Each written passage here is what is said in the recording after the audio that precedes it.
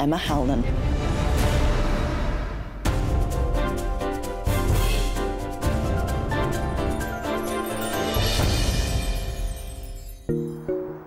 The Purcell School near Watford is Britain's oldest specialist music school and is home to 2 of our semi-finalists. Flautist Emma Halnan has to fit preparing for the competition into an already packed schedule. Life at school is busy because obviously you've got loads of practice to fit in for like all your lessons, because I have 2 flute lessons every week, and then I've got my second study, which is piano, and I've got all my academic work plus exams for that, and orchestras and chamber music, and it never stops. I have to write everything down, or I just find myself forgetting it, or at least thinking I'm going to forget it. So my diary is just beautiful. Look at it. It's just a nightmare. I have to get a highlighter out and highlight the things that are still relevant. Makes me feel quite ill looking at it, actually. Even when she returns home to Letchworth for the weekend, Emma's busy life doesn't stop. My mum said, hey, why don't you just teach some people? And I was thinking, no, I'm not going to do that. I wouldn't be able to do it. And then I kind of gave in, and I ended up having a few students, and it's great. It's a really good Saturday job. Emma received one piece of advice from her first flute teacher that left a lasting impression. She said, you have to be aware, it doesn't matter how much you practice, there will always be somebody practicing for twice as long as you. And I think Emma took that to heart and decided that she wanted to be that person. And she does practice a lot.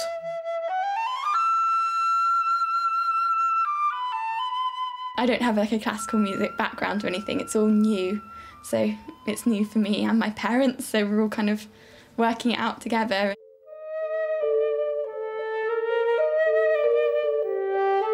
Just for a bit of extra fun and something a bit unique, I'm doing one of my pieces with marimba accompaniment. It's a really lovely slow piece. It's actually about giant African snails, which is quite interesting and slightly obscure, but that's what it's about. In the woodwind final, Emma's choice of music really impressed the judges. Tonight, she hopes to deliver a performance that will win her a place in the BBC Young Musician final. Yeah, I'm pretty determined, although, obviously, the same as last time, I keep saying, don't worry if you don't get through, but secretly at the back of my mind, I'm kind of like, yes, I want to get through, I want to get through.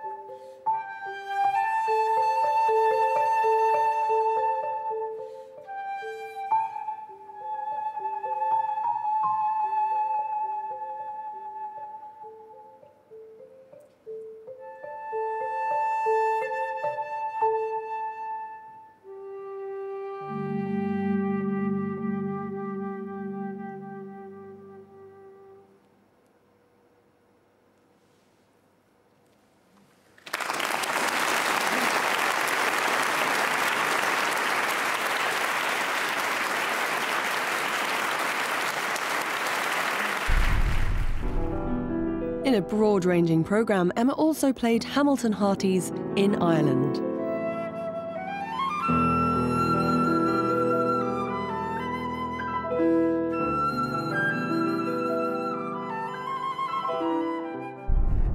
And the Largo from Bach's Concerto in G minor.